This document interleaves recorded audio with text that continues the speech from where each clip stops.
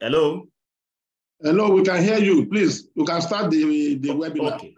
Okay. All right. Good morning, noble colleagues, and welcome to our webinar series 5. The theme of this webinar, like we all know, is fundamentals of property valuation for best practice. And this is the 5th series. We've done series 1,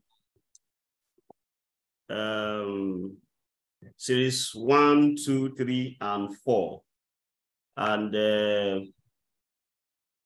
without wasting much of our time, let me quickly go to introduction. I have a chart that contains all the series we have heard so far, but I'm going to display that later, the topics and the various facilitators. So this morning, quickly, we have the 5th series, and like as it has been advertised, the topic is understanding the provisions of applicable standards for financial reporting valuation. This is another area of our practice where we are required to be very careful, and our lecturer for today is going to do justice to that. Now, let me introduce to you our facilitator for today. Estate is a senior member of the profession, estate surveyor and valuer, Adamu Danladi Kashim. You're welcome, sir. Thank you. Good morning. Yes, Oga laugh, maybe because I called your middle name. No, you are correct. You are correct. All right. Thank you so much, sir. Thank you. Okay, I also have in here a part of the panelists, estate surveyor and valuer Olalika Aboderi, who is the director of studies of Risk Academy, and is also going to be part of the panelists. We will also be having the co-sponsor of this webinar, estate surveyor and valuer Victor Adekunle Alunge. I don't think he's in yet. He also, when he comes in, he will also be part of the webinar, part of the panelists. Now, I'm going to recognize more people later, but let's begin the work. Okay, and this will start by going through the profile of our today's facilitator. Admin, okay? Yes, sir. Okay, don't worry, I'm sharing the screen already. Okay, sir. Yes. Okay, the profile of estate surveyor and valuer Adamu Kashim Shetima, fellow of Nigerian Institution of Estate Surveyors and Valuers. Estate surveyor and valuer Adamu Kashim, sorry, I think I mentioned Shetima. Sorry. No, Adamu Kashim is a private practitioner and consultant, and a fellow of Nigerian Institution of Estate Surveyors and Valuers, member International Right of Way Association, IRWA, fellow, Certified Institute of Auctioneers, registered and board member of the Estate Surveyors and Valuers Registration Board of Nigeria,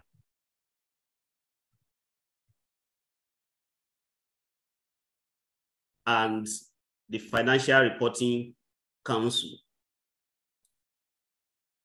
Estate surveyor and valuer Adamu Kasimu holds a Master's of Science degree in Real Estate from the University College of Estate Management, Reading, United Kingdom.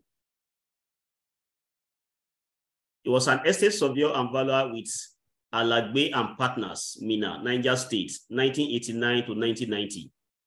A lecturer with the Federal Polytechnic, Nasarawa, 1990 to 1992. Estate officer in Karu Local Government, Nasarawa State, 1992 to 1993.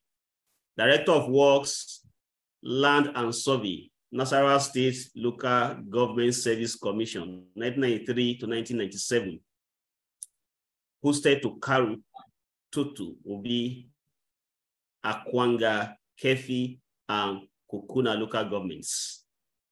Associate partner with Ayodele Iboye and Associates, Wuse, Abuja, 1997 to 2001. Major projects handled include the valuation of Wing C NNPC headquarters, Abuja, the acquisition of the site for the Ihobo power plants, Benin, Edo States, acquisition of the 22-kilometer Usong Creek Town, Udukwa power plants, gas pipeline, and currently working on the 128-kilometer Kanu Kwangalam dualization project, amongst others. A former chairman of Nigerian Institution of Estate Surveyors and Valuers Abuja branch, one-time chairman, investigative panel, and vice chairman of Estate Surveyors and Valuers Registration Board of Nigeria. Noble colleagues, ladies and gentlemen, join me to bring on board Estate Surveyor and Valuer Adamu Kashim Shetima, our today's facilitator. Thank you. Thank you very much. Thank you very much. Actually, my name is Adamu Danladi Kasimu. Shetima happened to be a friend, and he's late. Am I to start? Yes. Thank you very much. The anchor of this program. First, I want to humbly thank the management of Reals Academy for organizing this very important webinar. And the choice of the topic, understanding the provisions of applicable standards for financial reporting valuation, is really timely because it's an aspect of the practice that the estate surveyors and valuers practicing in Nigeria seem to have kept below the radar. So I'm really happy that the Reals Academy found this topic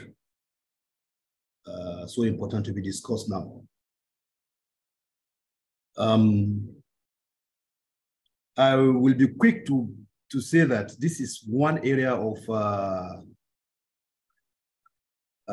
paper presentation that I have never thought I will be invited to do, but it's a challenge because it's a very wide area.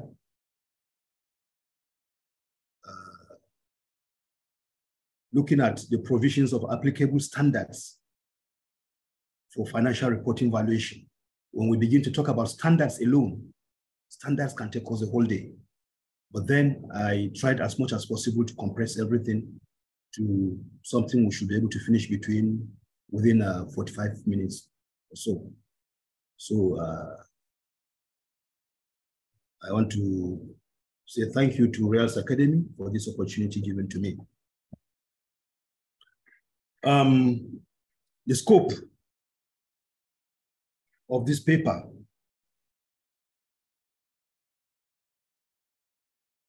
Can you share the screen?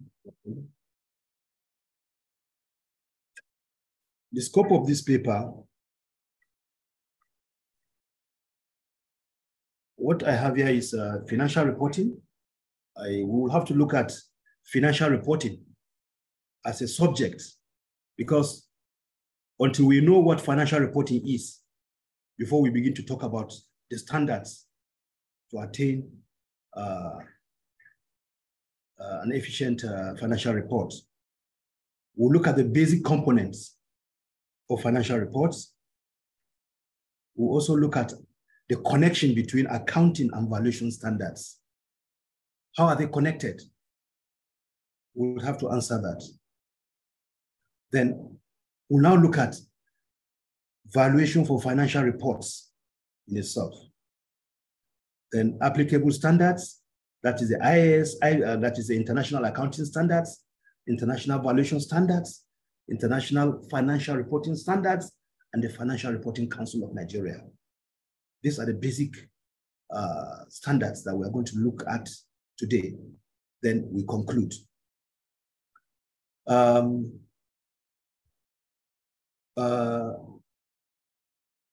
Financial report.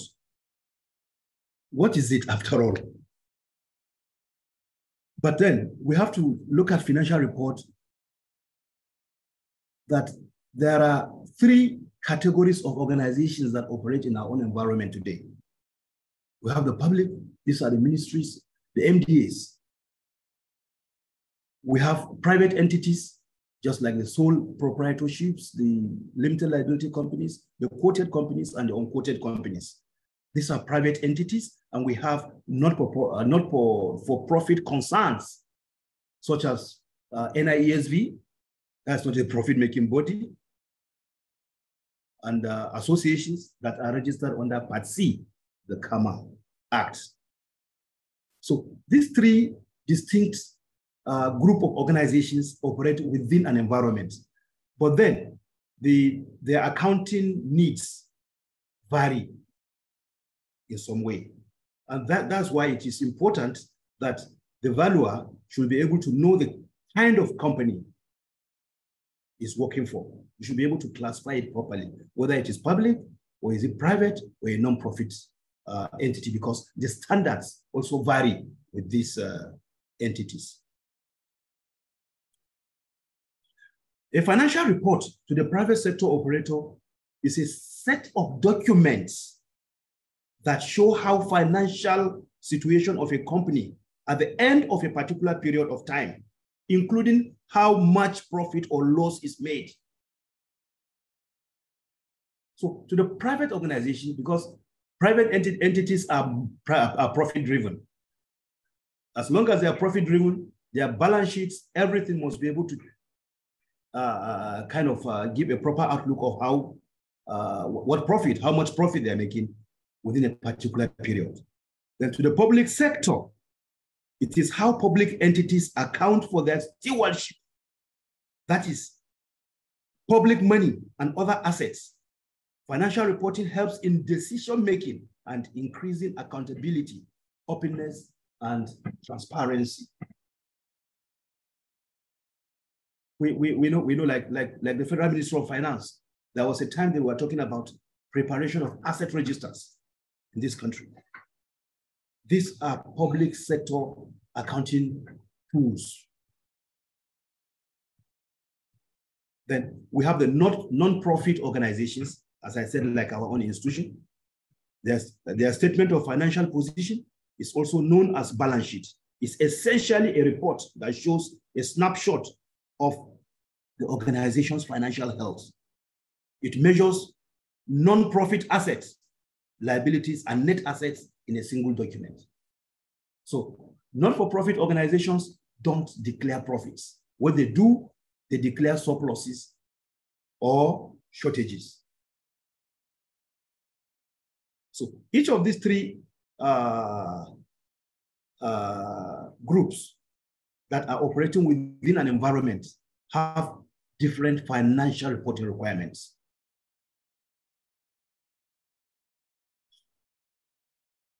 What are the basic objectives of preparing financial reports? Generally, is to provide information about their financial position. That is called statement of financial position. Performance. It helps to measure performance. Statements of financial position, that is cash flows. So users of financial information include present and potential capital providers, employees, lenders, suppliers, customers, and the government, like tax authorities. So financial report is so important that these records must be kept, because it is from the records that are kept that financial reports can be prepared.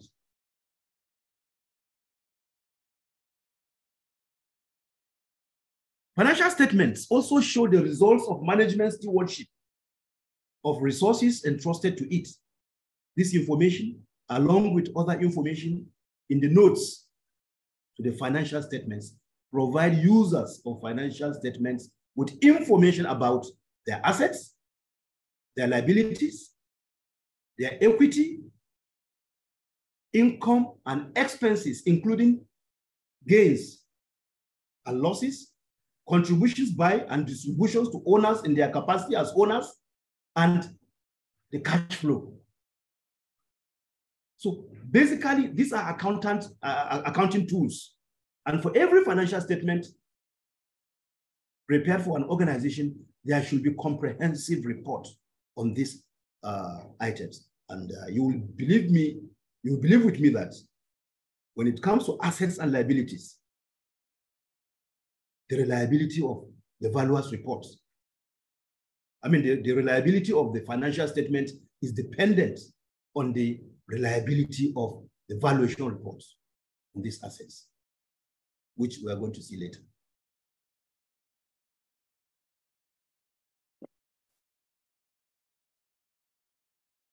So the quality of financial reports, one, should be fairly presented, should be relevant, that is materiality. And the underlying assumptions of their preparation based on the current accounting standards are that it has to be on accrual basis, not cash basis. Accrual basis, meaning that the financial statement should take account of every record of expenditure and procurement, purchase and sales should be recorded, not just the actual cash that got into the organization. Two, it should be a going concern. The financial statement should be in an organization that is ongoing, not a liquidating entity, because financial report for a liquidating entity presents a different character. Qualitative characteristics. It must be understandable. It must be relevant. And it must be reliable. Then comparability. The report must be able to compare past and present. That's why most financial reports, you will notice that we're in 2023 now. So a 2022 report presented in 2023 should be able to tell the management that we have progressed between 2021 and 2022. We have progressed. We've made, at least in percentages, what we have gained or what we have lost, so that the management can take decisions on moving forward with the companies. Then timeliness. The report must be provided at the expected time that it should be prepared. Then cost and benefit. The report must be beneficial to the organization.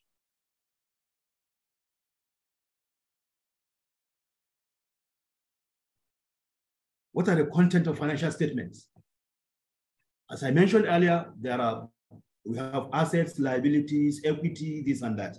But then I am going to look at just the balance sheet at a glance, because the balance sheet is the component of the financial report that speaks about the assets, liabilities, and the equity of the organization.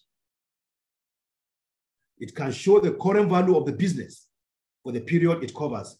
And by merely looking at the balance sheet, you can understand if you can meet your future financial obligations of the company. And that is why the following equations can be resolved at a glance in any balance sheet presented to you. One, the assets of the organization is the liabilities plus the owner's capital, that is the injected capital, minus the drawings, all this with drawings. That's minus drawings, plus revenues, minus expenses. The moment you solve this equation, you will know the value of the asset of a particular entity. That's a cumulative value based on the balance sheet. Then the owner's equity is the total assets minus liability. Then the net worth of every business is its asset minus liabilities. This is known. So that's why the balance sheet is very, very important.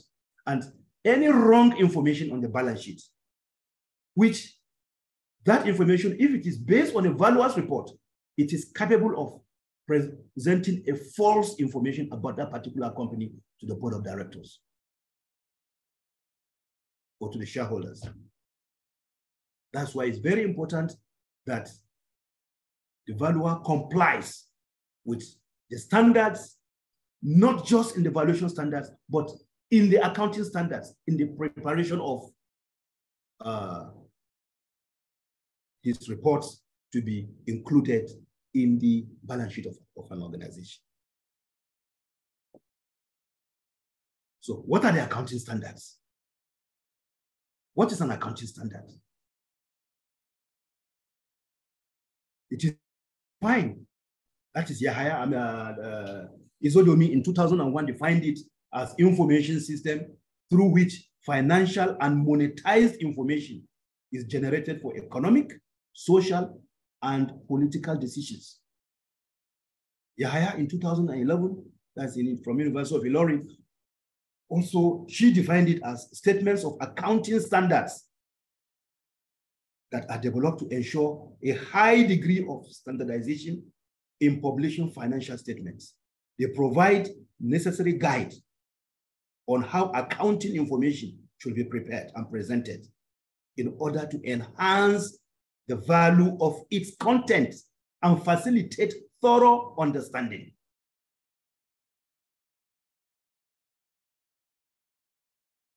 An accounting standards is a set of practices and policies used to systemize bookkeeping and other accounting functions across firms over time. Accounting standards apply to full breadth of the entity's financial picture, including assets, liabilities, revenues, expenses, and shareholders' equity. So in reporting for assets, there are standards. Reporting for liabilities, there are standards.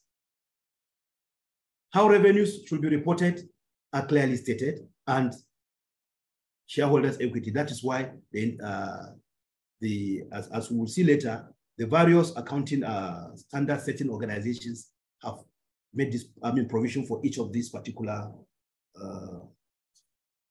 items. So the Nigerian government adopts the International Financial Reporting Standards with effect from 1st January 2012 and is implemented through the Financial Reporting Council of Nigeria that was created by an act of parliament in 2011. So the accounting standard setting in Nigeria is currently the Financial Reporting Council of Nigeria. But FRCN has adopted the International Financial Reporting Standards. And this is clear, this should be clear. So what are valuation standards? Now we've spoken about accounts. Now let's look at valuation standards. Valuation standards are the key guides for valuation professionals globally to underpin consistency, transparency, and confidence in valuations.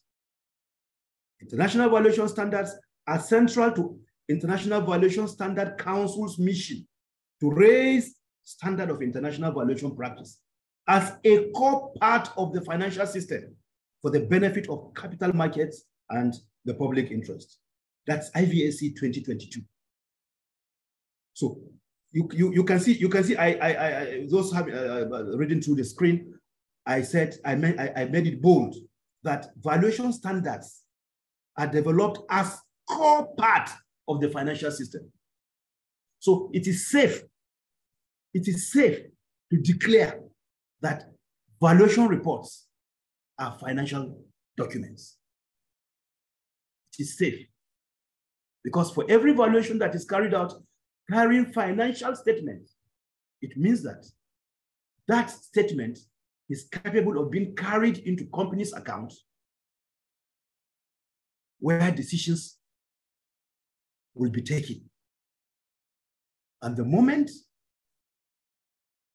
that document is carried into the financial document of the accounting documents of a company, it means that that valuation report is now a financial document. And this is why we have to be very careful. And that's why IVAC in 2022 made it clear that valuation standards are developed as core part of the financial system. And the objective of the international valuation standards, the objective is to increase confidence and trust of users of valuation services by establishing transparent and consistent valuation policies. This is contained in our Nigerian Valuation Standards 2019. Even though I'm told that ESVABON has approved MVS, that's Nigerian Valuation Standards 2022, but I'm yet to lay my hands on it. But I want to believe what we have in 2019 so far suffices before that one comes into play. So in the valuation standards, that is the IVS standard. It's not all provisions in the standards that are mandatory. Some are mandatory, some are advisory, and some are just to inform the valuer. So before the valuer applies any standard that is contained in the Nigerian Valuation Standards, let me use the Green Book, he has to go to the delivery framework of that standard. Because international valuation standards, IVS, are a set of standards to be adopted. While we have the delivery frameworks for those standards being developed and applied by persons that are registered to implement those standards. And that's why Nigeria, that's ESVABON, adopted international valuation standards, that's the IVS, and again adopted the Red Book issued, that's the global edition of the Red Book issued by the RICS. So the RICS is the main delivery framework for the standards being set by the IVS. Because RICS wouldn't have developed its own standards without recourse to the IVS documents. And thank God that our own regulatory body in Nigeria adopted the two standards so far now called the Green Book. That's why for those that have the Green Book that are participating in this webinar, some may complain, why are we having IVS, we're having the Red Book, and we are having the Nigerian, about the three other Nigerian content inside the one book. We have to appreciate the board, that particular decision, by bringing the three documents into one document for compliance in Nigeria. So when picking any set of standard to apply, particularly for financial reporting, you have to make sure that you know whether that particular standard is mandatory. There are mandatory matters, there are advisory matters, and there are issues that are just for your information.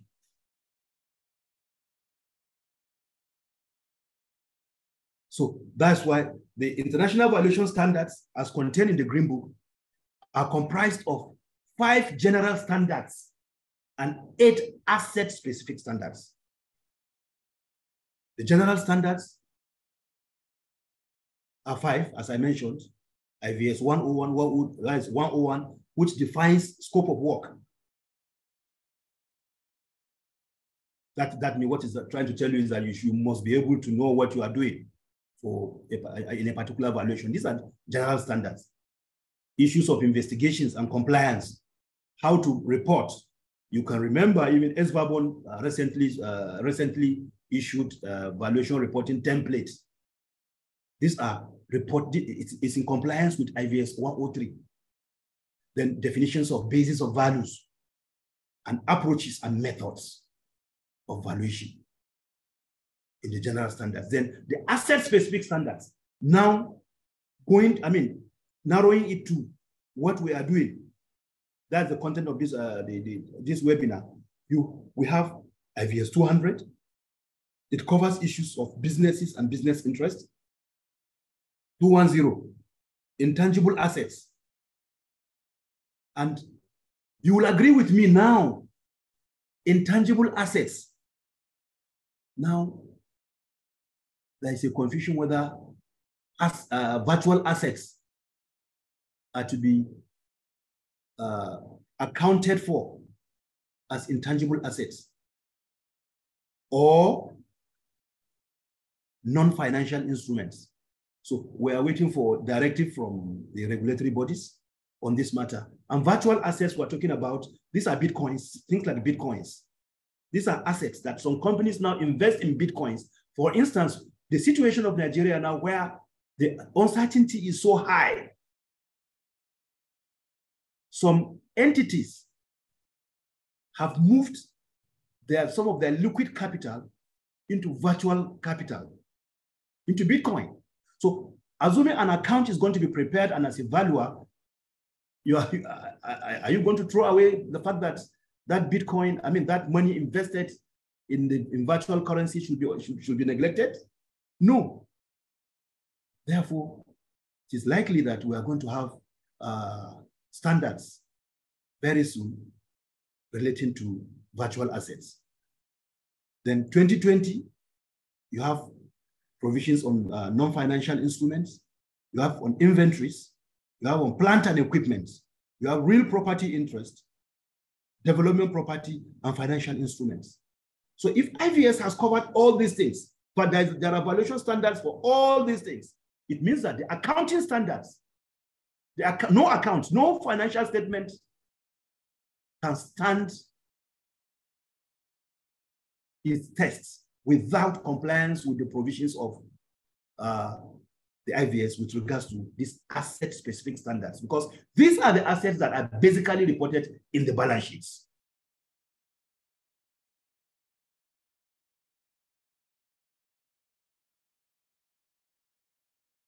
So let's look at the international accounting standards and the IVS.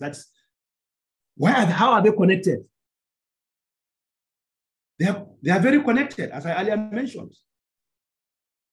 The International Valuation Standards Council's mission is to raise standards of international valuation practice as a core part of financial system for the benefit of capital markets. I mentioned this thing earlier. In fact, Deloitte, an accounting firm, a famous globally renowned accounting firm, in this year, in 2022, just last year, emphasized that it was important for us to establish guidelines that are in compliance with the IVSC, as the IVSC is the most globally recognized source of valuation standards. It is a very important statement, and it's weighty. It's not just weighty, it's weighty on the accountants, and it's beneficial to the profession of valuation, which means the two bodies, IVSC and IAS, that's the International Accounting Standard Setting Organizations, must work together. So it is the same thing in Nigeria. For financial reports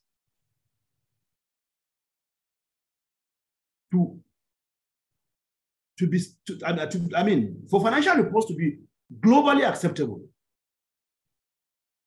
issues of valuation in those reports must have been carried out in line with the provisions of the Green Book.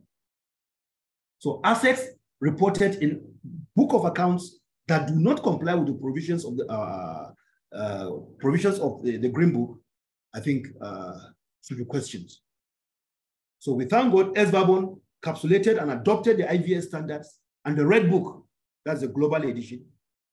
That is where the Red Book provided the VPGAs, that's the Valuation Practice Guidance applications, as its delivery framework via the Nigerian Valuation Standards 2019, the Green Book.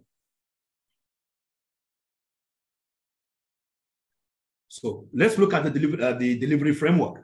That's the RICS delivery framework. Side by side, what I earlier mentioned. There are provisions for valuation for inclusion in financial statements. Valuation for inclusion in financial statements. So this, you have valuation for interest for secured lending. You have for business and business interest, trade and related properties, plant and equipment, intangible assets, personal property, including arts and antiques, property interest, and identification of portfolios, collection and group of properties, matters that may give rise to material valuation or uncertainty. So there are 10 delivery frameworks issued in the global edition of the Red Book, which valuers must be abreast of.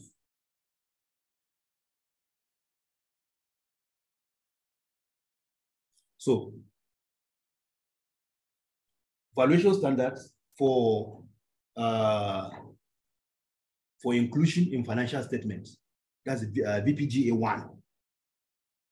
I just isolated this one because if we are going to discuss all, the time will be, time will not permit. So but this is very important based on the topic of discussion today. We're looking at valuation for financial statements. So I took only the VPGA 1, which the delivery framework, RICS said it is, and it's advisory. It's not mandatory. But within it, mandatory areas are emphasized. And why are they saying it's mandatory, it's advisory? It's because the document is of global dimension. And being global, there are country-specific requirements. So some countries have not adopted the IVSC or the RICS, global edition or whatever. But Nigeria has adopted it. Both the Valuation Regulatory Body and the Financial Reporting Council have adopted these particular standards. So in Nigeria, the application of VPGA 1 is mandatory. I want us to understand that it's mandatory. And VPGA 1.2 states that valuation for inclusion in financial statements require particular care as they must comply strictly with the applicable financial reporting standards adopted by the entity. So, where the entity has adopted the international financial reporting standards, the basis of value will be fair value. And IFRS 13, dealing with fair value measurement, will apply. That is VPGA 1.2. So in Nigeria, where we've adopted the IFRS through the Financial Reporting Council of Nigeria, so valuation for inclusion in financial statements will be based on fair value. And IFRS 13 also defines fair value as the price that would be received to sell an asset or paid to transfer a liability in an orderly transaction between market participants at measurement date. This is the most critical item in measuring fair value for inclusion in financial statements. But if you look at this definition, it is not radically different from the definition of market value as a basis of value, which we all know as the estimated amount for which an asset or liability should exchange on the valuation date between willing buyer, willing seller at arm's length transaction after proper marketing and where the parties had each acted knowledgeably, prudently, and without compulsion. And the definition of fair value, however, varied with what we had in IVAC 2011, I remember, which speaks about the value between identified and knowledgeable parties to transaction. So currently, as at 2023 that we are today, the definition of fair value based on the IFRS statement is that price that will be received to sell an asset or pay to transfer a liability in an orderly transaction between market participants and at the measurement date. And this must be stated in the valuation report. It must be stated. Because this particular statement, the disclosure of this statement in the report is what the accountant will carry and report and put as part of the accounting notes and statements. But if you don't comply, it means that report is having a problem. So I will go back to Financial Reporting Council a little bit so that you now see the nexus again. As I mentioned, the Financial Reporting Council of Nigeria was enacted, came into life in 2011 through the Financial Reporting Council of Nigeria Act. And Section 8 of the Act, that's the powers of the council. A, to develop and publish accounting and financial reporting standards to be observed in the preparation of financial statements of public interest entities. B, to review, promote, and enforce compliance. Review, promote, and enforce compliance with the accounting and financial reporting standards adopted by the council. This is very important. C, specify in the accounting and financial reporting standards the minimum requirements for recognition, measurement, presentation, and disclosure in financial reports, which every public interest entity shall comply with in the preparation of financial statements and reports.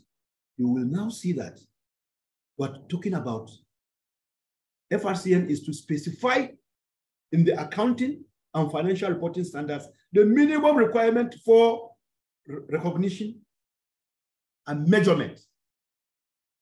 And remember, we were talking about fair value measurements as the basis for valuation for financial reports. So Financial Reporting Council is very, very important in this regard.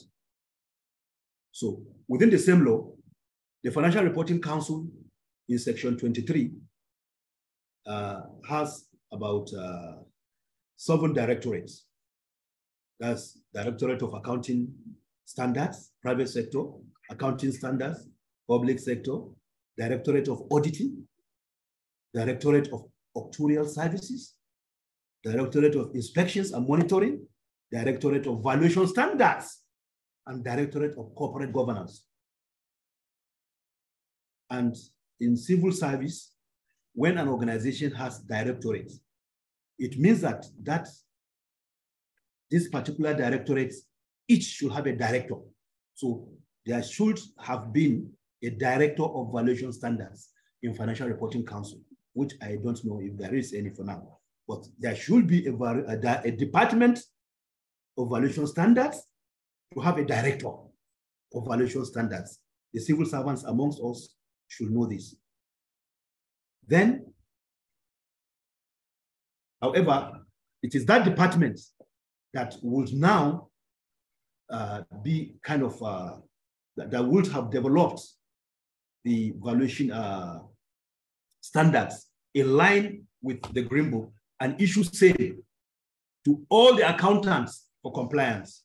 So you can see the gap.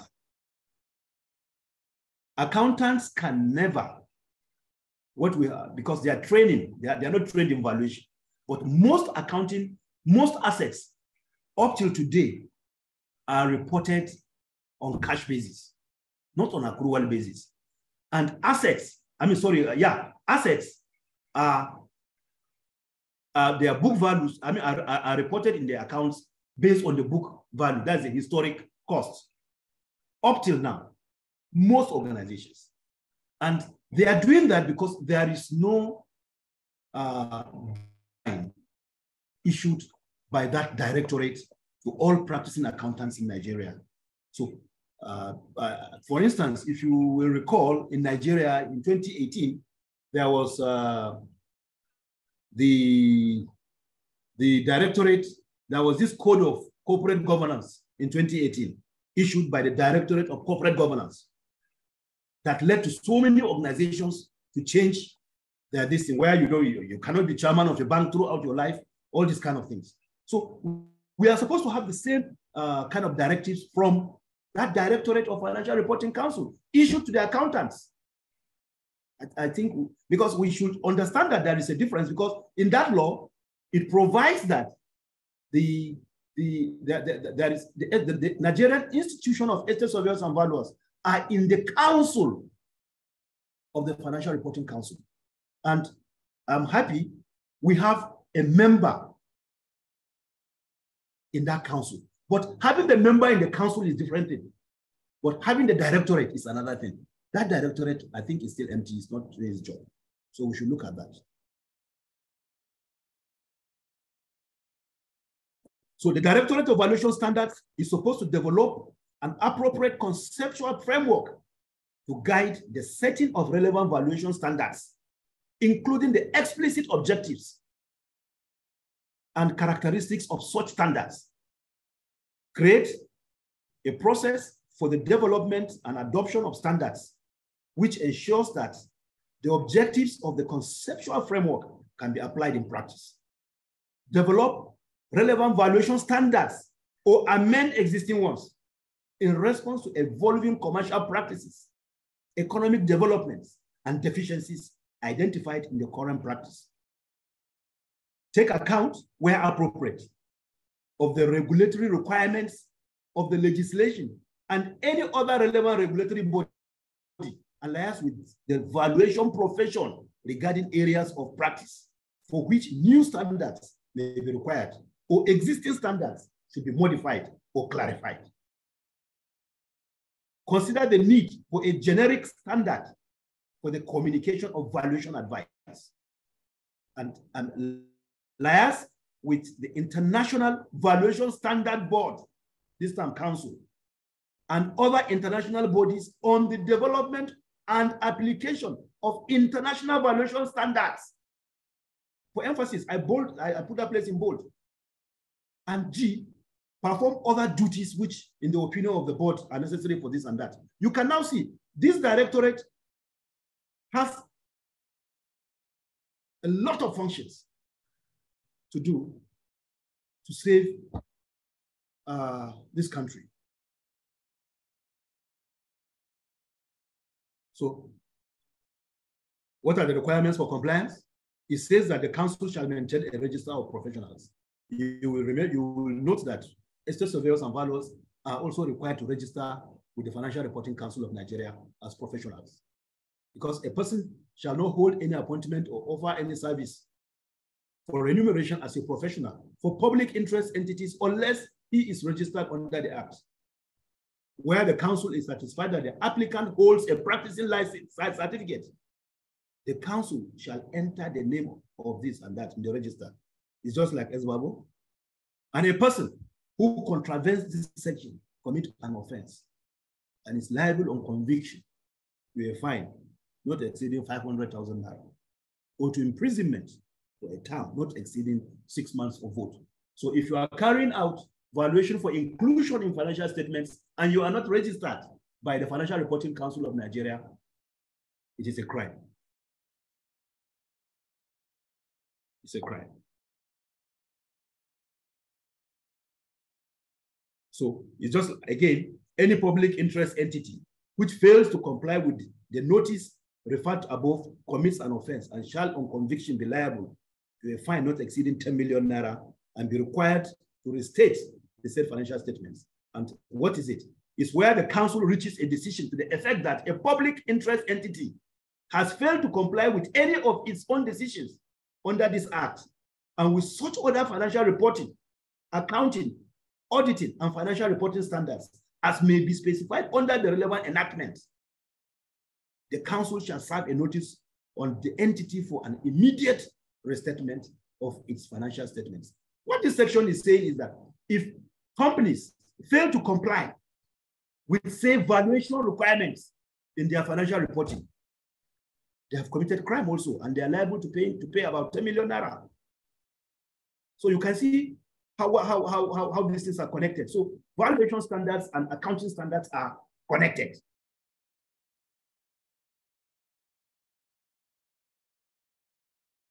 So let's get back to our fair value principles for financial reporting.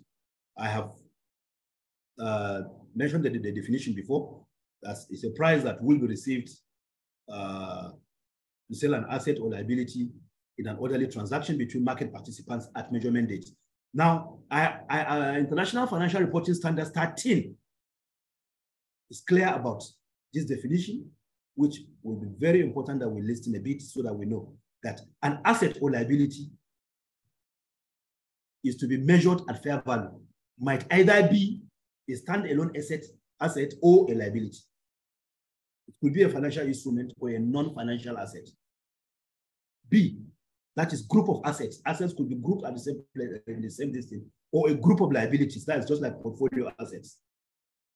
E.g., cash generating units or a business. We're not talking about business valuation, the entire business, where the value of that business is the value of its asset minus its own liabilities. So orderly transaction means that there is a principal market for the asset or liability to be traded, and in the absence of a principal market, in the most advantageous market for the asset or liability. So now issues of basis of value, premise of value comes into play, where you have highest and best use scenario or orderly liquidation or whatever. So there should be orderly transaction. Market participants, in developing this assumption, an entity need not identify specific market participants. No. So rather, the entity shall identify the characteristics that distinguish the market participants generally, considering factors specific to the following: the asset, the principal, that's the principal market, and the market participants. So the price is the principal. The price in the principal market used to measure the fair value of the asset shall not be adjusted for transaction costs. Transaction cost here means additional costs, maybe commissions, cost of registrations. These are transaction costs. So when you are measuring the price of an asset in the market, you have to discount all those costs because it's for inclusion. So, and this is where I think the definition differ with market value definition. Because this one, it is just talking about price in exchange. Only the price in exchange, discounting any transaction cost.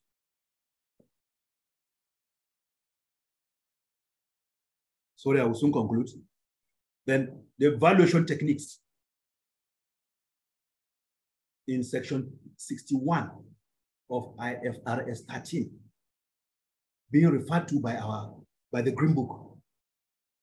It says that an entity shall use valuation techniques that are appropriate in the circumstance and for which sufficient data are available to measure fair value, maximizing the use of relevant observable inputs and minimizing the use of unobservable inputs. That means the value must be market reflective, net of transaction cost. We should avoid assumptions if possible, which means the most appropriate method of valuation in this situation, the method is direct comparison. We're coming there. So the objective of using valuation technique is to estimate the price at which an orderly transaction to sell an asset or to transfer the liability will take place between market participants not known or identified participants at a measurement date under the current market conditions. So 3 widely used valuation techniques are market approach, cost approach, and the income approach. Remember, this particular statement is coming from IFRS. It's not coming from IVS. So it is the financial reporting standards that regulates accounting that says that the value of this asset should be developed through these techniques, to be arrived at through these techniques: market, cost, and income, which are already contained in IVS 105. That's the standards, IVS standards 105. So an entity shall use valuation techniques consistent with one or more of those approaches to measure fair value. In some cases, a single valuation technique will be appropriate when valuing an asset or a liability using quoted prices in an active market or identical assets or liabilities. In other cases, multiple valuation techniques will be appropriate. For example, that might be the case when valuing cash generating units. If multiple valuation techniques are used to measure fair value, the results shall be evaluated considering the reasonableness of the range of values indicated by those results. A fair value measurement is the point within that range that is most representative of fair value in the circumstance. This is very critical.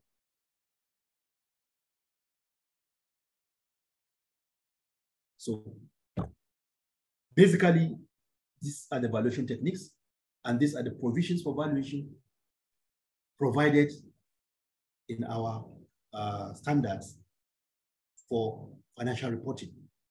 I will, however, advise that listeners, the participants need to go and download IFRS 13 and read more on fair value measurement, read the Financial Reporting Council Act, and the Nigerian Valuation Standards. What I have is 2019. I'm told that it's going to be 2022. I advise that we get abreast with these things. And before I conclude, I want to thank the first Vice President. He has always been Mr. Standards. So I'm not surprised that he is sponsoring a program on standards application evaluation. And I thank him personally for making me to know more. And I wish that participants will also go and read more to know more. Thank you very much. Thank you very much, Estate Surveyor Adamu Kasimu. Thank you for the wonderful lecture. And we really appreciate you for your time. Now, we'll quickly go to the question and answer session. But before we get there, I think amongst the several things we have learned here today, there are 3 key things that I want to quickly draw our attention to, which the facilitator mentioned during his lecture. Number 1 is the development of standard of virtual assets. I think this goes to Estate Surveyor and Valuation Association Board of Nigeria. And it will be taken care of. As an academy, we are going to look at the feasibility of it and see how we can push it forward. Then we also have, one of the things also is the Nigerian Institution of Estate Surveyors and Valuers or Estate Surveyors and Valuers Association Board of Nigeria, influencing the creation of Directorate of Valuation Standards in the government parastatals. Then the third one is that advice to estate surveyors and valuers who carry out valuation for financial reporting. The facilitator advised that we should ensure that we register with FRCN, because not doing that, we amount to commit that one is committing an offense. Okay, thank you very much. Please, let's have our questions. We can have, okay, let me look at the chat room. Good morning, sir. What are I want to quickly go to question and answer session because our facilitator will be leaving anytime soon. He has a meeting. As a matter of fact, he should be in a meeting now. So let's say we are taking like 3 or 4 questions. Then after that, we can allow him go. So we have more comments. Okay, I have here, okay, Mrs. Yusuf Miriam Ayitogo. Good morning, sir. What are the procedures for one to be registered with IFRS? Thank you. Okay. We have Joshua Nwoha. Thank you, sir, for the well-presented lecture. Please, will you be kind enough to share your presentation? Okay, Mr. Joshua, I can assure you that just look out for it in your email after this webinar.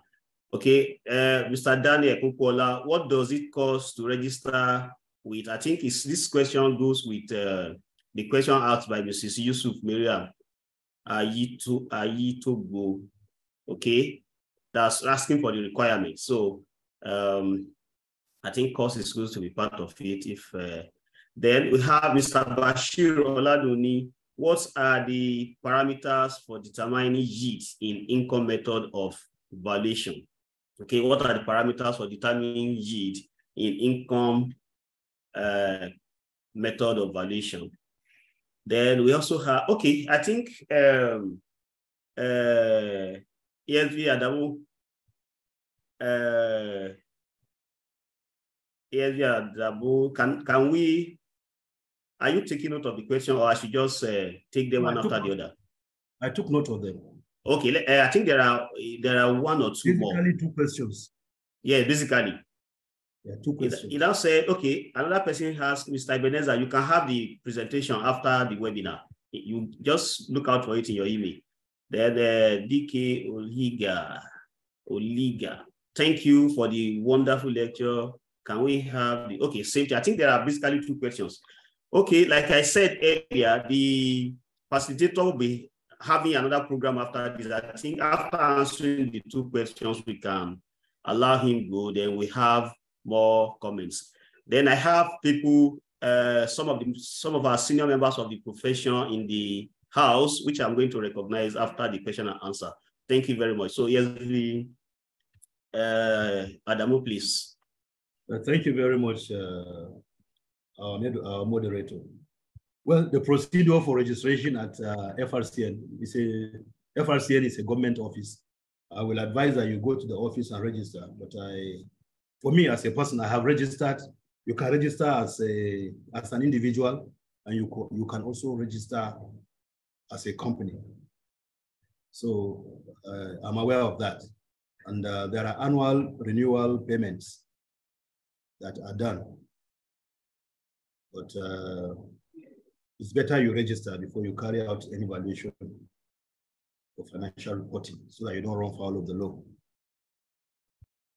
Then the second question is parameter for determining yield. Well, thank God I was a teacher. The issue is that we have to,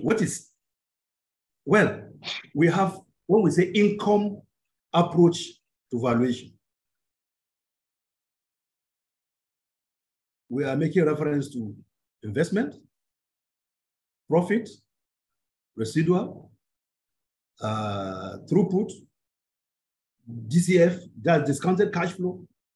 Every valuation model that depends on income generating capacity of the entity. So how do we arrive at our yield? And if, after all, what is a yield? Yield is a market rate of return. So, and market rate of return is based on evidence of existing market activity. So for you to derive your yield, you should be able to know the market income, the capacity of that property, what that business or entity generates. And there should have been a comparative amount of sale for you to develop that coefficient. So yield is basically a function of market elements. So that is between income and it's a relation. There's a relationship between YP equals to, is it CV equals to YP minus times NI, net income. That's all.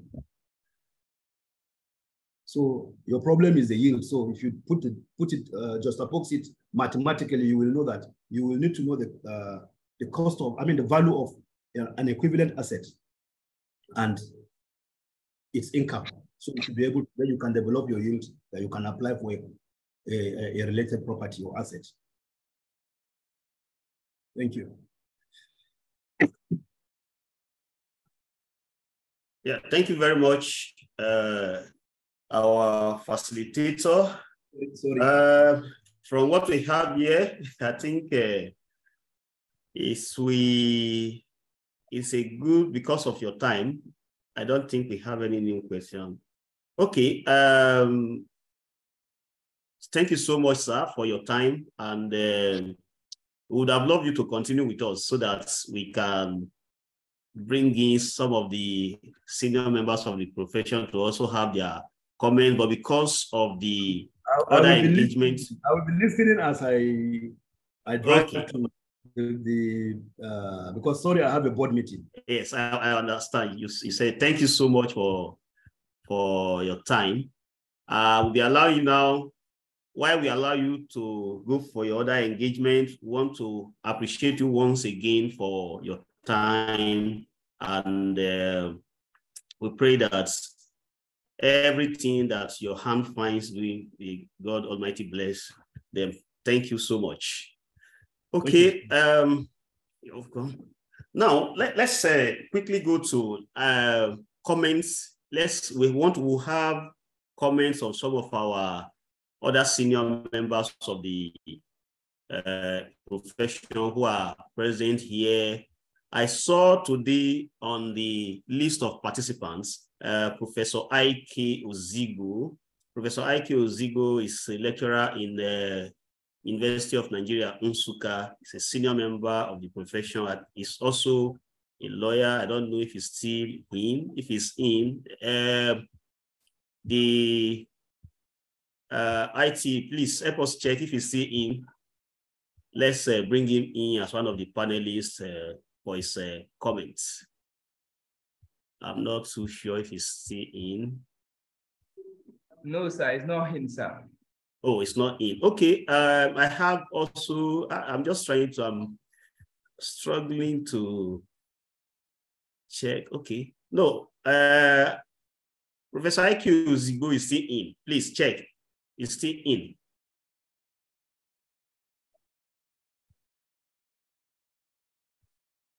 Please check. Professor IQ Zigo is still in. I can see him.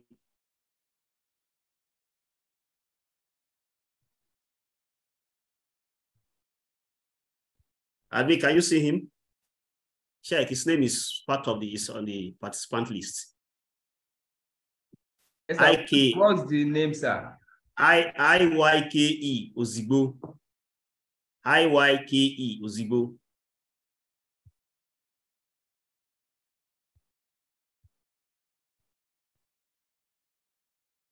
Okay, I'm checking. I'm trying to check for. Okay, sir. Done, sir. Okay. Good morning, sir. Let's see.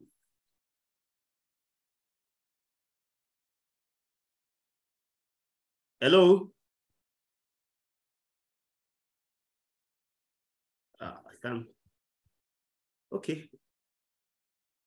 I hope you can. Maybe it's network or something. I don't know. Hello, in. Prof. Good morning, sir. Good morning, I'm in. Okay. Yeah. Thank you so much, Prof, for being part of this webinar. Thank you so much. Yes, as one of the senior members of the institution and the profession, we appreciate the fact that you are here with us this morning, and we want to have your comments. Thank you, sir. Thank you so much, sir. Welcome, you know, I want to thank you. I don't know if is our president in the webinar or the first vice. No, it's not in yet. None of them is in yet. Okay. I just wanted to greet them in absentia. Yes, sir. You know, honestly, I want to thank you so much for organizing this program. It is very, very commendable, because that is the in thing in modern professionalism, particularly in our profession, you know, these financial reporting standards.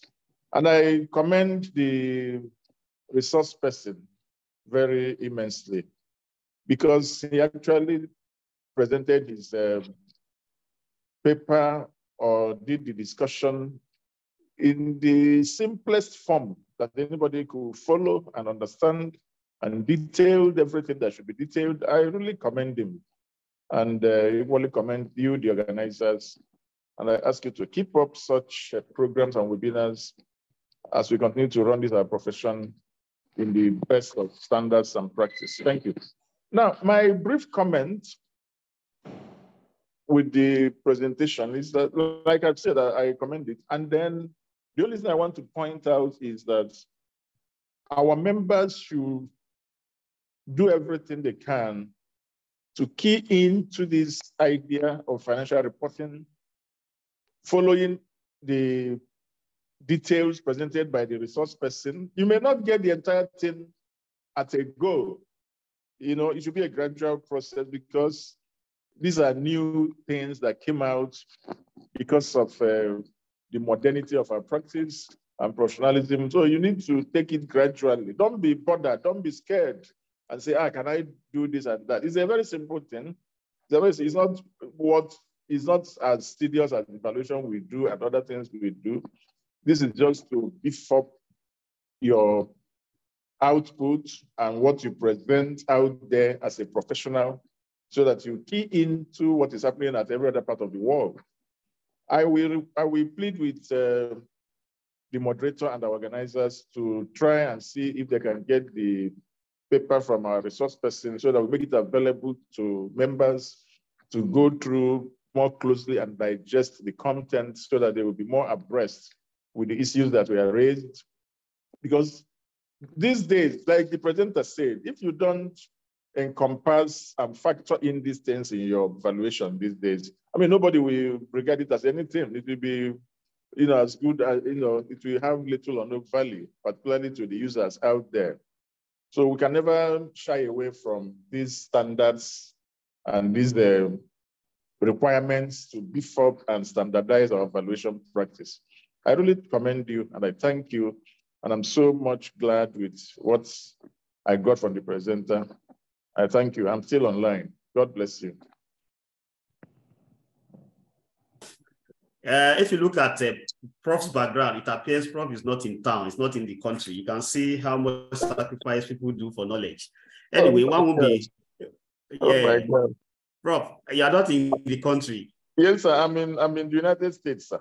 Oh, thank you so much for so much for joining, for the sacrifice to join. Okay. It's not surprising when we have always known you as somebody who values knowledge, who always supports anything that is going to bring knowledge and exposure to people. Thank you so much, sir. Thank you, sir. Thank you for that compliment. Thank you so much, sir. God bless you. Amen. Okay, I also have him here. I'm sorry, I just don't know. There are some people, I just see some names, but I think I saw Mr. Kevin. Yeah, sorry, Estate Surveyor and Valuer Kevin Ophili here today. Admin, please help me check if and if there's any other person, any other senior member of the profession that have left out, please remind me or just call my attention to it. Kevin, so that sir. Kevin, it's as a panelist. Yes, sir. I've sent Okay. All right. Since you have sent an invite to him, let's see if he will get it. Okay. Now, while we are waiting for Estate Surveyor and Valuer Kevin Ophili, I'm still trying to scroll because I saw some names earlier, but I can't find them again. Maybe I'll pass them. Okay. But if any of the panelists here, if you know anybody that's there, okay, yeah, Estate Surveyor and Valuer Kevin Ophili is still in. Please, if you can hear me, Estate Surveyor and Valuer Kevin Ophili, a message has been sent to you to join the panelists. We want to have okay, as a matter of fact, Estate Surveyor and Valuer Kevin Ophili is a fellow of Nigerian Institution of Estate Surveyors and Valuers, and the chairman of Plants and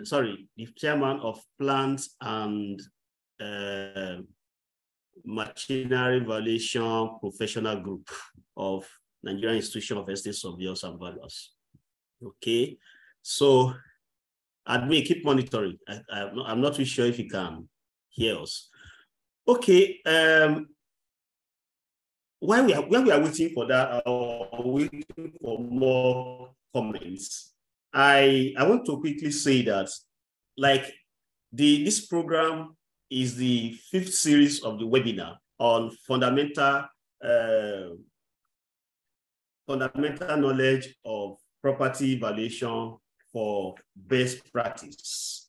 I want to share on the screen now some of the webinars we've had in the past, some of the series we've had in the past. Okay, the series 1 was the team generally, like I said, is fundamental knowledge of property valuation for best practice. And our series 1, the topic for the series 1 was understanding purpose and basis of valuation for practical application in the assessment of value. And the resource person that did justice to the topic was Estate Surveyor and Valuer Salamu Yeumi, fellow of the institution, and that it was aired on 15th March 2022. Like we said, each of our webinar series attracts ESVABON 2 credit points from Estate Surveyors and Valuers Registration Board of Nigeria. Then series 2 was on property valuation and scope of inspection. This was handled by Estate Surveyor and Valuer Ni Faduju, is also a fellow of the institution. This was aired on 5th April 2022. The 3rd series was on market comparison method and adjustment for comparability, handled by Estate Surveyor and Valuer Kenechukwu Onora, also a fellow of the institution. This was held on 2nd June 2022. Series 4 was on market value and fair value, a comparative analysis for proper assessment of value. It was handled by our erudite professor of valuation from University of Lagos, Estate Surveyor and Valuer Professor Gabriel Kayode Babawale. This was aired on 28 September 2022.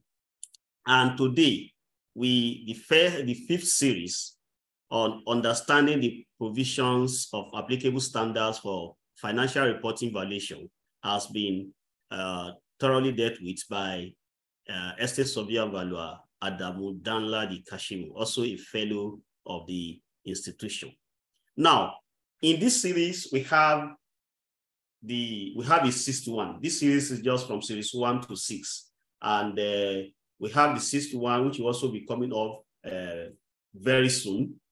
Now, I want to let us know that to begin this series, to begin this webinar series, we actually, in order to, based on the nature of the person we have as the first vice president of the institution, Estate Surveyor and Valuer Victor Adekunle Alunge, apart from this series that he co-sponsored with Research Academy, because our belief is that as an academy, we have a corporate responsibility to do for the institution, for our institution.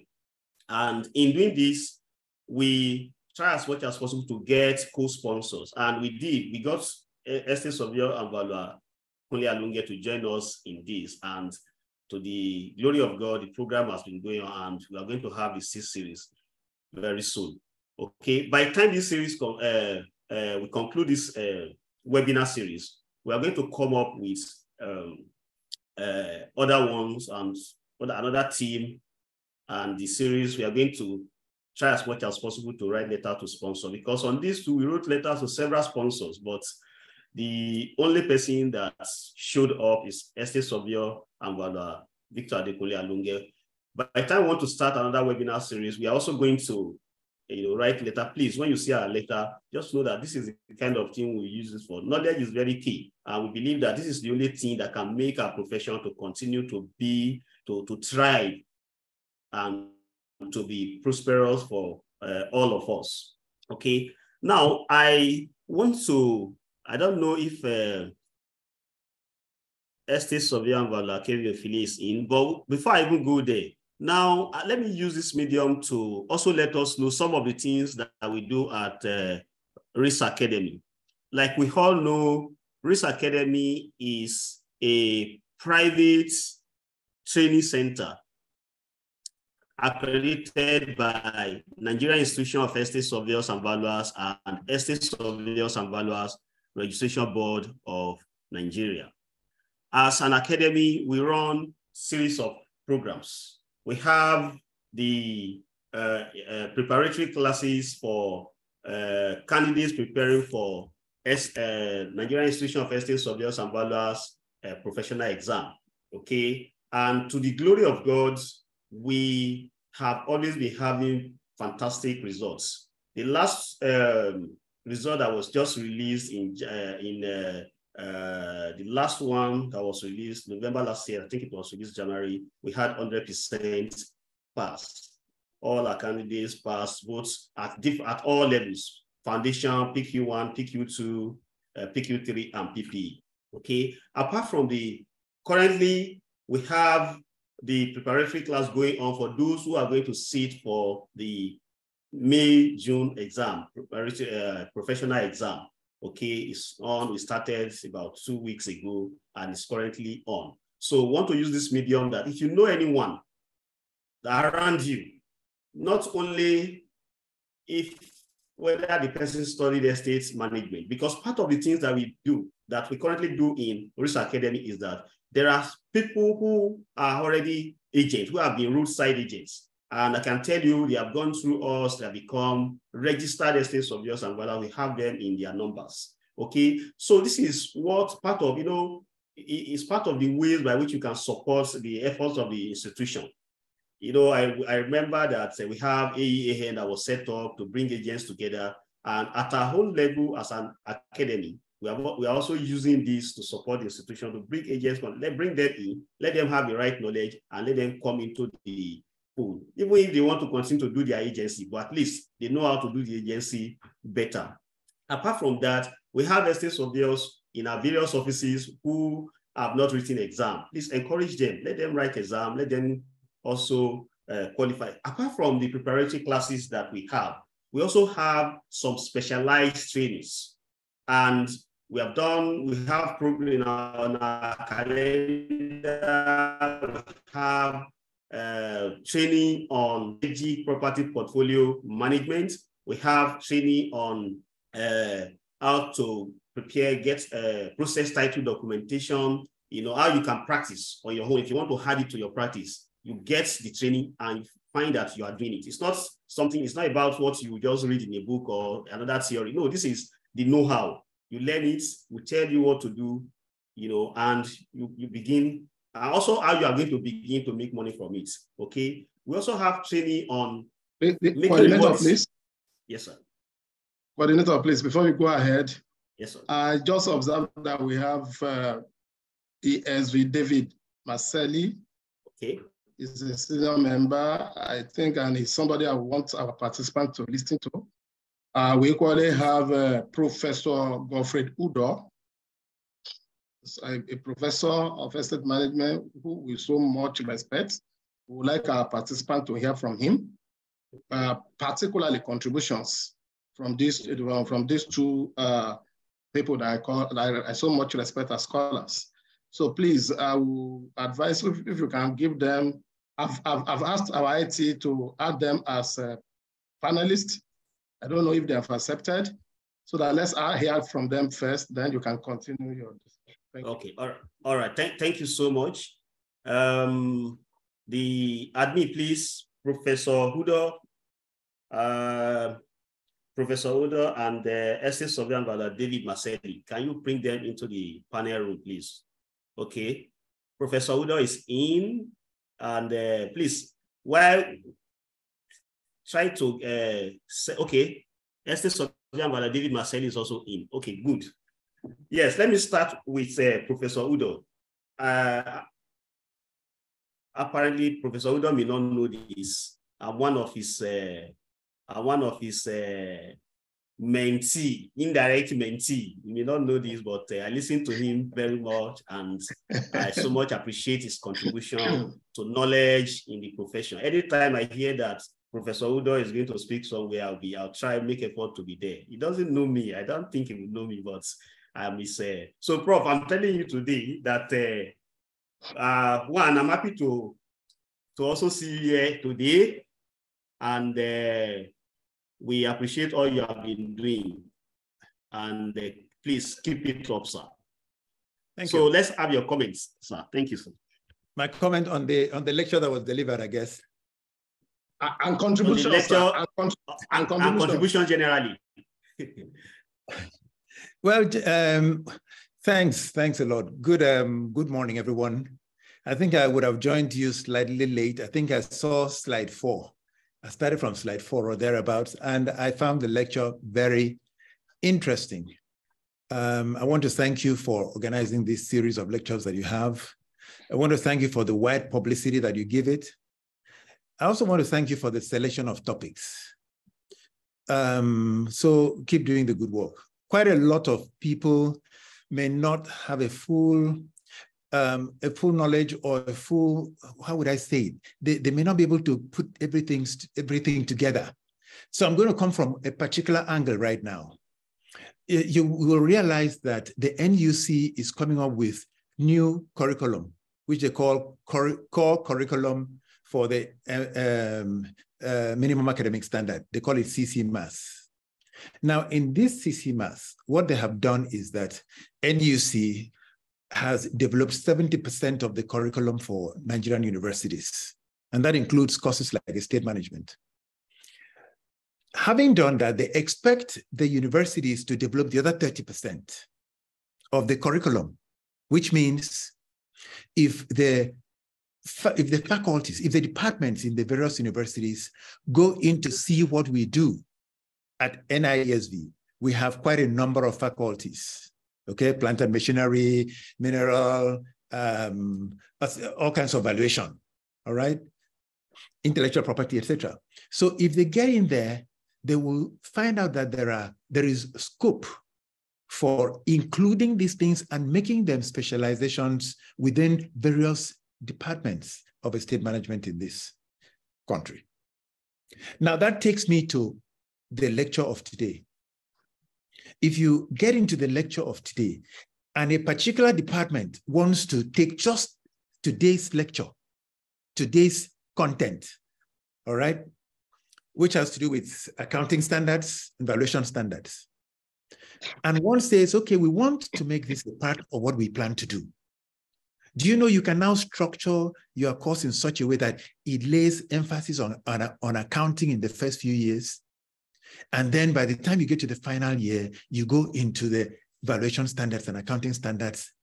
And your students who graduate from that particular university can say, we have key specializations in valuations that are, in compliance with international valuation standards and international accounting standards, etc. So the lecture that Kasimu gave to us this morning was great. I sat here listening and saying, this is just what every academic needs to hear today. This is what students who still don't know where the profession lies tomorrow needs to hear. Because you see, tomorrow, Tomorrow, nobody's coming to ask you to go and value one property that is hanging there. Of course, there'll be that. But a lot of the companies we know are all happening in virtual space. So you're going to have a lot of intangible things. He mentioned Bitcoins, etc., as assets. We are going to be demanded to value companies that do those kinds of business. And when you get to what they're doing, you'll just see one computer and a server sitting in one room or another room, and the guys are there, thumping away at their computers. And when they ask you to value that business, you may just say, is it just this computer? No. So we have to begin to understand how to value those kinds of interests, because that's what's going to be demanded of us before we know it. So that's just one thing I thought I should say about the lecture. And Kasimu did a very good presentation of the lecture. Both of us were in the board when we took the 2019 Nigerian valuation standards into the country and launched it. So yes, I'm glad that he's still doing it, but we are still behind him on that. So thanks a lot. I think I've said more than I am expected to say, but let me stop there. Thank you. Thank you so much, Prof.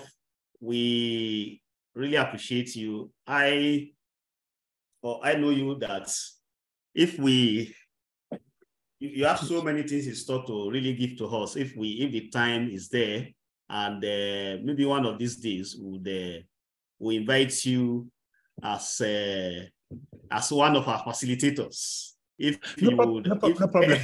If we talk about that, that can be done. But I want to apologize. I'm working at home, but the work I do here, I wake up very early and I stay on till very late.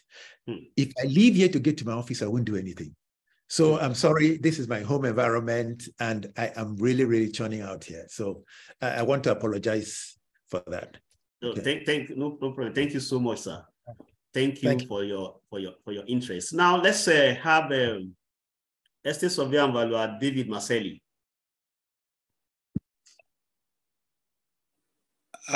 Good morning. Can you hear me? Yes, we can hear you, sir.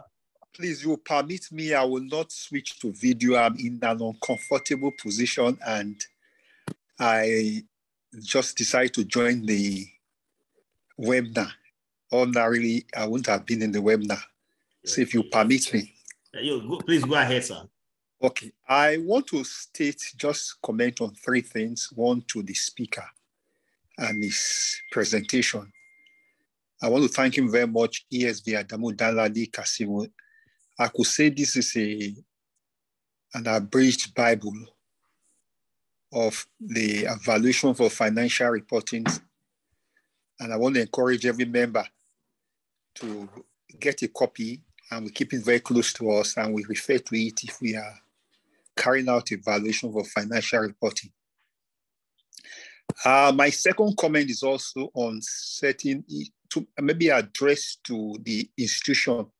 Thank God my president is around. He raised the issue of director of valuation standard within the FROC.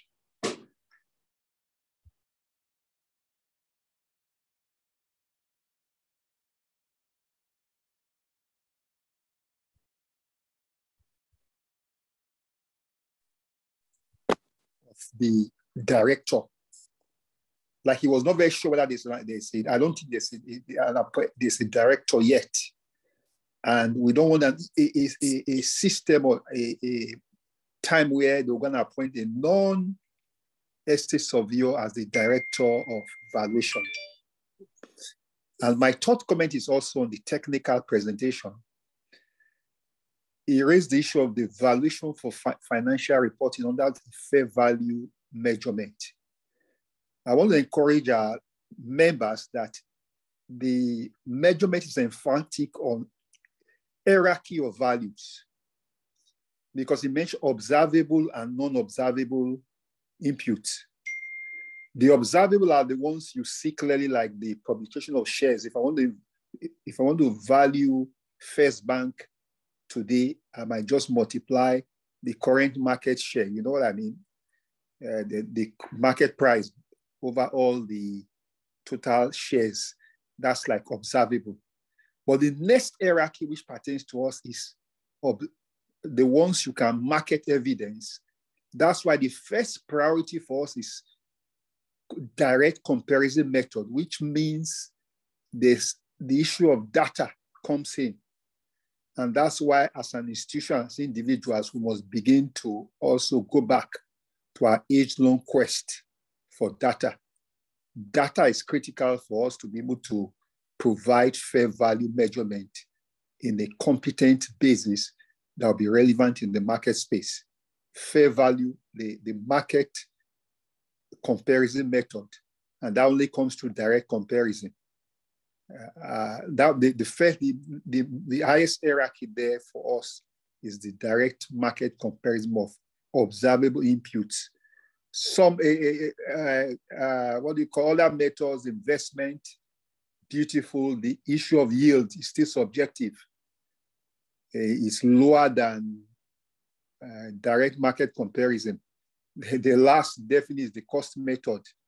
The issue of depreciation and the issue of the cost per square meter to be used for might not have a market basis. It's like going to value a proper a office in the village belonging to a corporation. If you try to adopt a cost method, you will not really get the fair value. So the critical matter I'm saying is that the issue of data on transactions is critical for us at this time. It will become relevant in valuation for financial reporting, because the suggested hierarchy is on hierarchy 1, observable, the most observable units, which are published statements. The next hierarchy is data comparison. Things you can give, inputs you can get, which is you can authenticate. Thank you very much. That's my contribution. Once again, I thank the institution through the Real Institute for such a vibrant and robust webinar. I think I've missed some of them. I'll continue to participate in the others. Thank you. All right. Thank you so much. That was from our senior member of the profession, Estate Surveyor Valua, David Marcelli. Okay, thank you. Now you find that so when you have elders in the program, the discussion is always very, very interesting, and you have the different dimensions to the talk. So thank you very much, all our senior members of the profession who have contributed to this. Before I do further rundown of what we have in the academy, the program is supposed to be 2 hours. We just have 18 minutes more to go, and in another 18 minutes we are going to close the program. Now, for all the programs we've done so far in this series, we have the recorded video on our YouTube page. I think admin, what can we do? If you can send the link across when you are sending mail or sending the video for this lecture, kindly let's see what we can do so that people can listen to them, because the whole essence is to get the knowledge, get to as many people as possible. So please, let's see what we can do about that. Then I was trying to say that apart from the preparatory classes that we have in the academy, we have a calendar. I don't know if you can you see my screen? I'm trying to share the calendar, but I don't know if it has been shared now, but I can. Okay, let me just do a rundown because of our time. We have very soon we are going to be having training on discounted cash flow, okay, for valuation. Now, discounted cash flow program will be coming up in few days. It's going to take 2 weeks, a week or more, and it's going to be a physical program because of the fact that one will need to, the need for the knowledge of Excel spreadsheets and basic Excel knowledge. First of all, be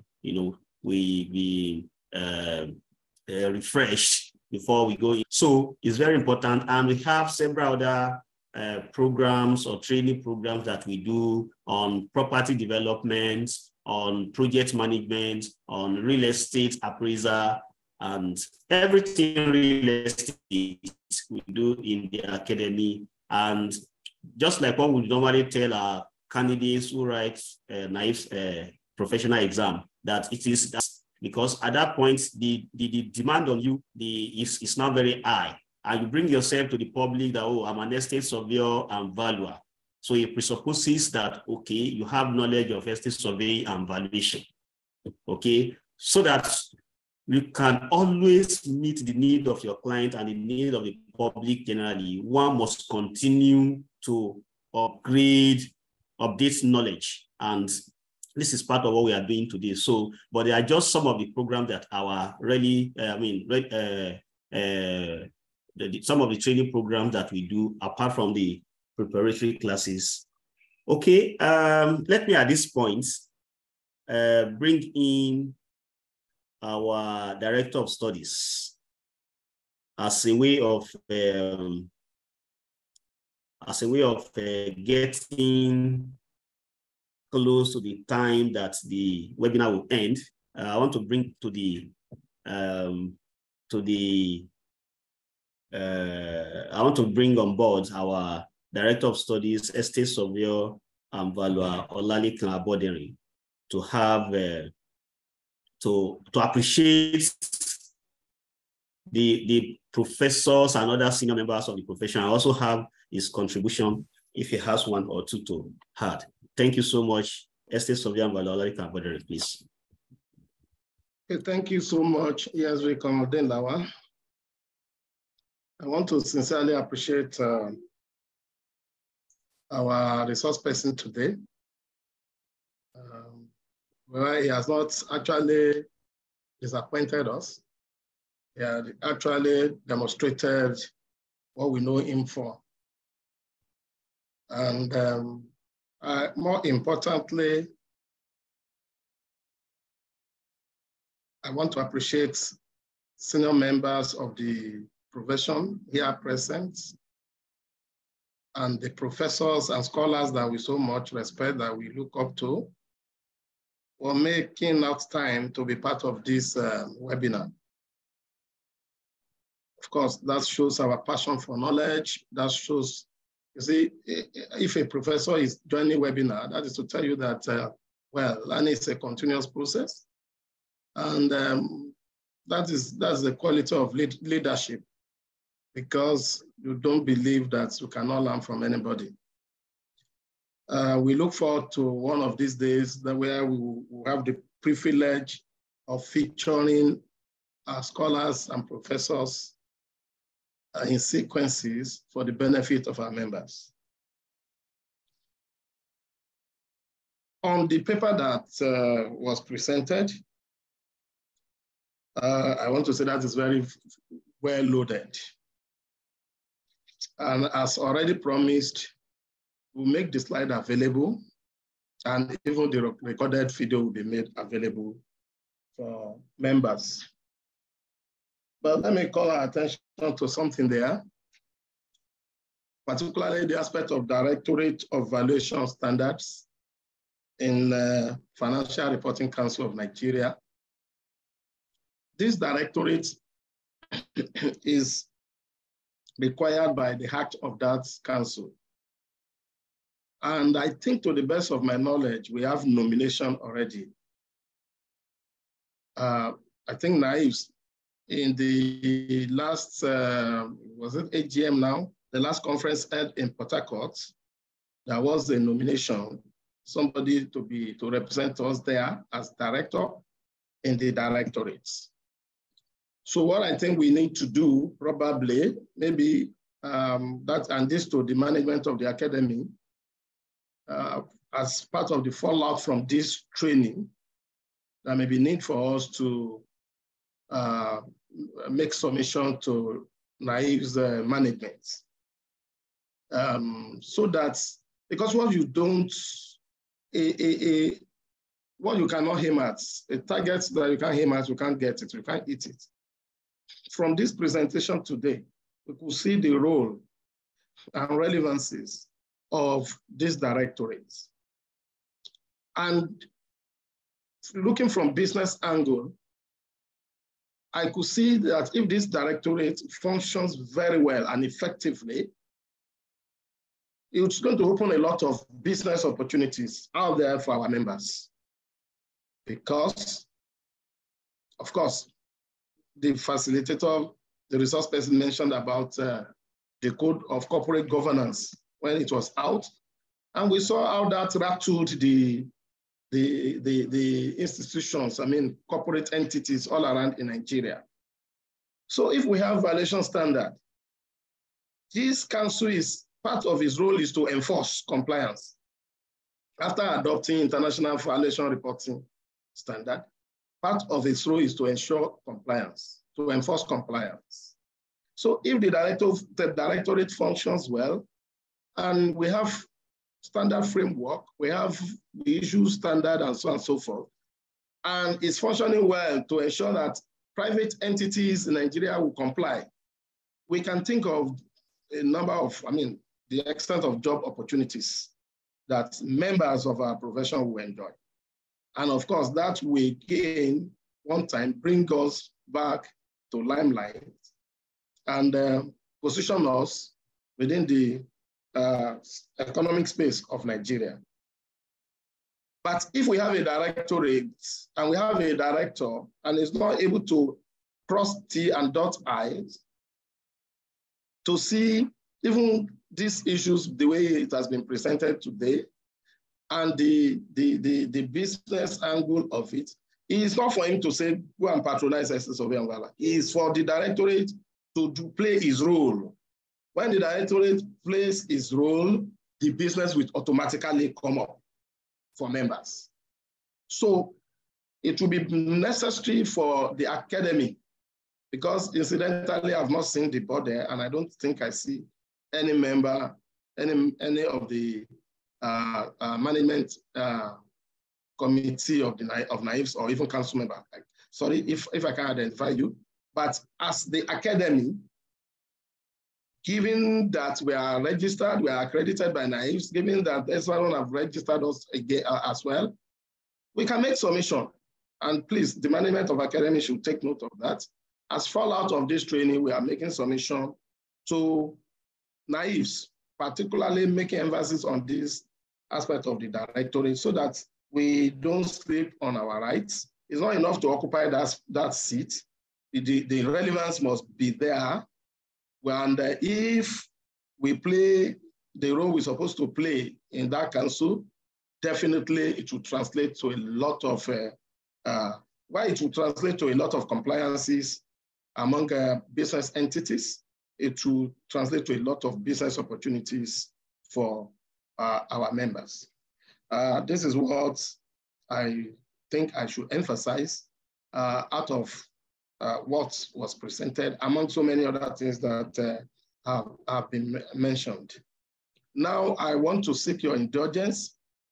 I think the next webinar, the final one, will be coming up early March. If my memory serves me, it's going to be March 4.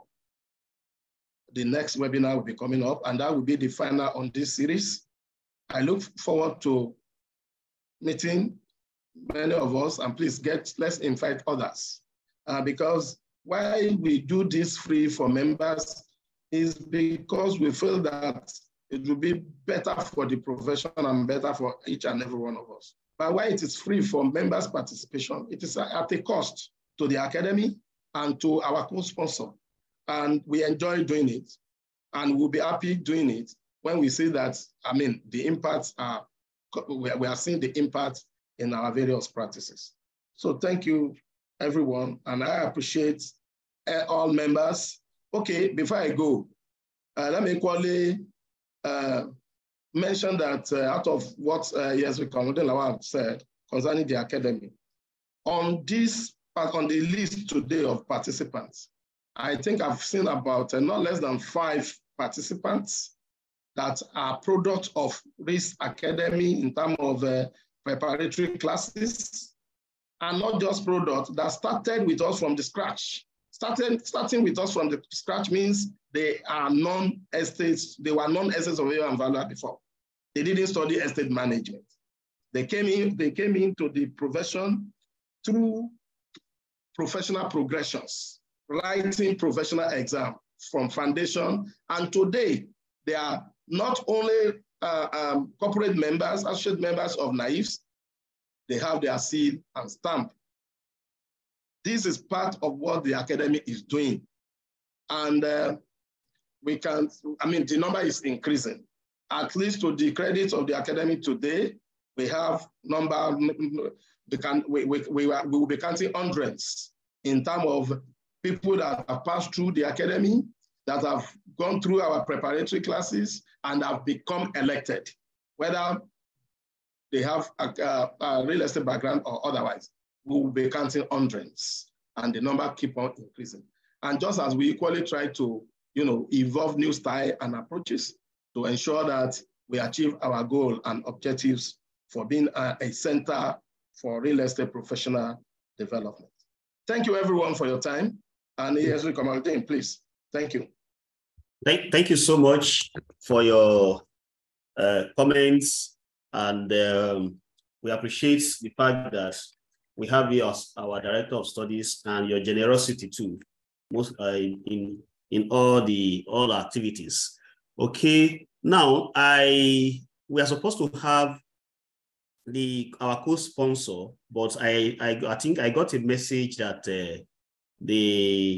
is the current first vice president of the institution, so they are engaged somewhere, and he asked us to he sends his greetings that and with the assurance that as much as possible, so long as anything is going to improve the knowledge of members of the profession, it will continue to make contribution to it, will continue to sponsor programs, and he sent his goodwill that we should continue to not only to listen to the lecture, we should ensure that we follow through, even after the webinar, we try as much as possible to also listen to the videos again, go through the slides, and endeavor to add more knowledge. The essence is, according to him, is to better our practice and better the profession. Okay, so thank you very much. So on this note, I want to bring to a close today's webinar, and not without thanking once again all the participants. Okay, when the Director of Study was talking, he said, yes, it's free to participants, it's a cost to the academy and cost to the co-sponsor. I want to say it has, in one way or the other, it has some little cost to them, because time is also is a great thing. It's something that is not so if you don't come, if we call you and you don't come, and data. So no matter how much we spend, yes, no matter how much we spend, no matter how much the co-sponsors spend, no matter what we put together, if you don't come, there's no way the webinar will hold. So we really appreciate you. We appreciate your time. And I also want to say that, just like what the co-sponsor, Victor Alunge said, let's not just listen to the lectures. Let's ensure that in our practice, we try to put these things into practice, so that we will be proud of our profession, and the profession will be good for all of us. We'll also be mentors for those who are coming behind us. Will be much. Once again, our profs, once again, senior members of the profession, and all participants in today's webinar. March 4 is another day, is the last series of this current webinar. We hope we are going to get more than the number we got today. It's appreciable, and we know we are going to get more. So thank you very much, and enjoy the rest of your day. Bye.